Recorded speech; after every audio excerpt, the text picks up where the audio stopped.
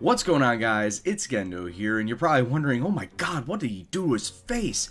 I got myself some shave and a haircut. What do you think? Comments below. But this is episode 31, and we're going to be taking on Loughborough University in this Boxing Day showdown. Loughborough are still in first place, but after the month plus that we had, we started to move up the table ourselves. Since our last live comm of Hednesford Town, we then went on a 5-match winning streak, 4 matches in a row in the league, as well as a win in the FA Trophy North qualifying round versus Hitchin once again, which got us into the first round proper. But as you can see, versus Filed, we lost 3-0, so we're out of the trophy. We're just strictly in the league now, and we just need to continue this nice fine form. As you can see, we beat Brackley by the score of 2-1, North Ferriby by 3-1, a goal fest against Leamington 5-4, and it also helped that Ross Sykes, one of the Leamington defenders, gifted us a couple of goals to help give us the lead in this one, to help give us the win at the end. Marsden and Elliott Pond, the other 2 goal scorers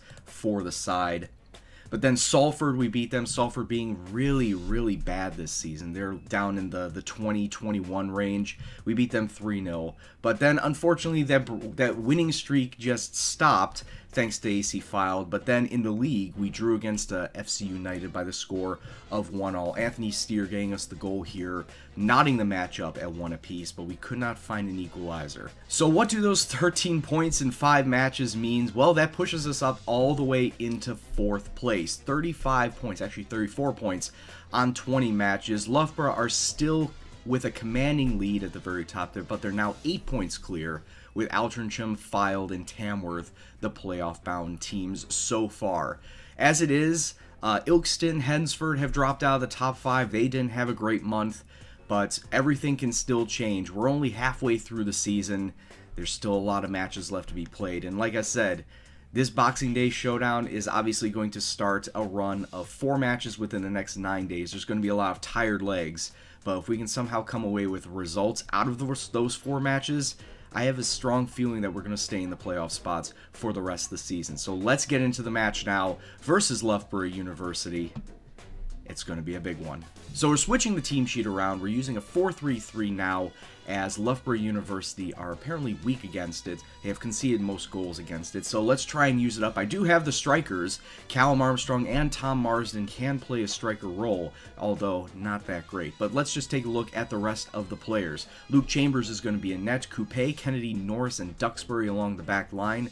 Andre Jones, Charlie Gorman, and Lewis O'Brien getting his very first start for the club. Lewis O'Brien, a center mid. He can also play a little bit of defensive mid, even though it doesn't show it up here, but he does have the stats like 11 marking, 10 tackling. He could be a defensive mid if I decide to drop him back, but he's 21 years old and looks fairly solid for this side. And then the 3 strikers up front, Anthony Steer, Tom Marsden, and Elliott Pond. Benny Aguihan's going to get a little bit of a break. Want to try and use him as a super sub as much as possible, because I think at this point in time in his career, that is pretty much what he's best at. But other than that, he's still one of the top goal scorers for the club. He has 8 goals in his 17 appearances, so not bad, but I want to try and use him as a sub on this day. Alright, so let's kick off and see what happens. Cross fingers, hopefully it's for the good. 5 minutes in, now Coupe with a throw into Marsden on the edge of the box. He's being bullied by 2 guys, ultimately gets the ball taken off him, but we do keep the ball in the attacking half as we get it up to O'Brien. Back to Norris, has to play it back. Long ball forward, finds Tom Marsden, and the deflection, the keeper went the wrong way. The deflection almost went in, and it goes out for a corner. Kennedy taking it, lays it off to nobody really in particular, and that's pretty much the worst possible corner you could take. Coupe with a throw-in once again on that side. Out to Gorman. Gorman takes a shot, but lasers it over the crossbar. 33 minutes gone, goalkeeper punts it very long for Loughborough. It's over everybody. Adams just missing the post. The defense didn't know what to do there. Fortunately, he missed. Alright, we got about 8 minutes left in this half. Duxbury with a crossing. Anthony Steer, you're 5 yards away. How did you miss that? I guess it was a deflection. We do get a corner out of it, but Anthony Steer needs to do a lot better with that headed ball. 4 minutes to go in this half, and Loughborough University coming forward with an attack. One of their few attacks all game, and the ball bounces off the post. Luke Chambers was leaning the wrong way. He would never have made it if that ball actually went in. So we come up to halftime, still 0-0, and everything's looking really shaky on both sides. The defense not looking the best for both teams, but at the same time, the finishing for both sides not the best either. There's only one shot for Loughborough's side, 2 shots for ours that actually made it towards the net, and the goalkeeper had to put a hand on it, but 7 shots in total. So the ratio really isn't all that good. We need to do better with our finishing. The boys aren't doing that bad out there. We are keeping the pressure on them. We are keeping the ball more often. So we just need to go out there. I think that this is going to be a 1-goal game. Whoever gets that first goal is going to win the match. Goal kick, 3 minutes in. Loughborough University bringing it up, but Lewis Kennedy cuts that out. Unfortunately, can't get the ball, and Loughborough still on the ball, still coming forward in an attack. Our defense looking, good clearance away from Coupe, but we still can't get the ball. This has been a big problem for us, is that we have a lot of possession in matches, but we can't come up with key possession at key times, like trying to get the ball away in an attack like this. Adams coming forth, Luke Chambers with a good save there. Off the ensuing kick, Andre Jones, he can swing it up to Coupe. Coupe didn't keep it going, though. That's rather disconcerting. But Loughborough University, I'm going to get that confused. I'm still getting it confused all game. Ooh, Ollie Norris with a good pass up. Elliot Pond trying to find Steer. Steer, he can shoot, but shoots it wide. What a tackle from Kennedy there, preventing, he's in the box, so he had to be wary. Not a hard tackle. Don't want to give up a penalty at this stage in the game. Like I said, 1 goal at this point can turn the tide. Oh, that's some good passing through. And they finally break the deadlock. It's 1-0 to Loughborough University after 59 minutes. Jeez, I thought our defense would have held solid there. But in the end, it just didn't happen. We were holding on all game. We had some decent amount of pressure, but at the end of the day, a missed tackle from Duxbury right there is the key factor in that goal. Loughborough once again on the attack just 6 minutes later, and, well, we're doing very well to keep them back, but there's a long ball over the top. They're doing very well with the long balls. We can't, defend those all that well. Our defensive line is like right around the middle. I have it pushed slightly deeper, but at the same time, the defense needs to have the wherewithal to know, okay, this ball is going over my head. I should probably drop back. And the game doesn't allow me to do that.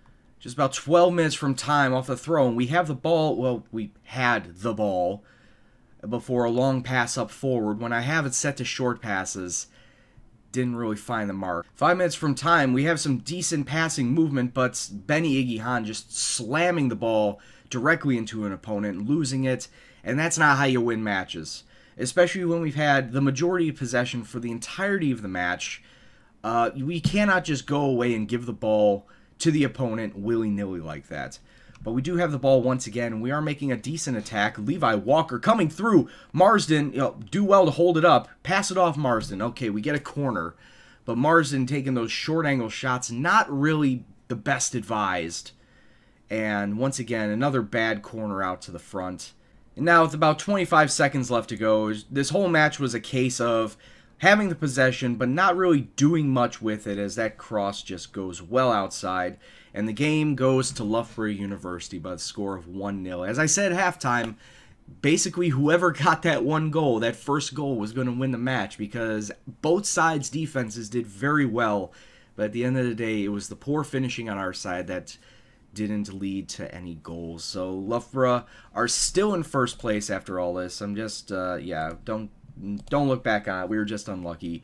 Loughborough still in first place. They now have a 10-point gap. We dropped down to 5th, but we're still in the playoff spots. Look at how tight this race is for the playoff spots. Between 2nd and 9th, it's only just separated by 5 points. But we have reached the halfway point of the season, so it's still anybody's game. Let's take a look at the schedule, see when we will come back next.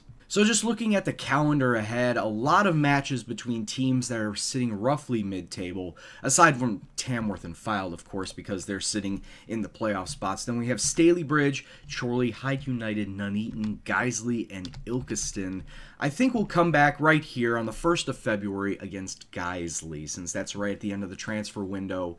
And we'll see who gets brought in, who gets sent out, any more additions to the team. I don't want to try and, force team chemistry by bringing anybody else on. So I think that my transfers will be left to a minimum. But that could all change depending on, injuries and whatnot. So I think that we will come back against Guiseley So until that time, I'd like to thank you all very much for watching. If you liked what you saw, please hit the like button, subscribe if you're new, and you want to see more FM content on the channel. Any comments, suggestions, questions, anything else at all, please leave in the comment box below. But as always, this is Gendo, with a shaved beard and all, and I'll see you in the next video.